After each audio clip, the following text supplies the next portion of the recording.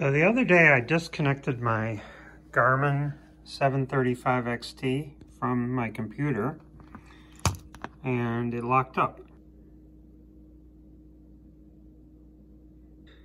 So I eventually powered it off using this button.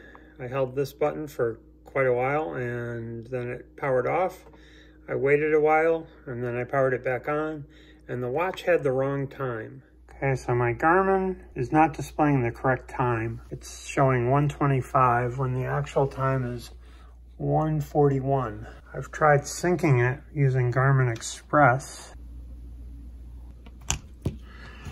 And although the sync was successful, the time is still wrong. It should be 1:42, it's 1:26. So in this article it says that if you go outside and start a run and let it get the GPS signal, it should correct the time. Okay, I'm outside and I'm going to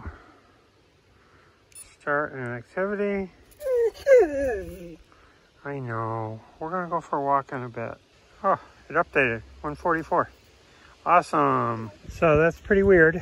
Gotta get GPS signal for this thing to update to the correct time. What are you doing? Huh? What do you got? What do you got?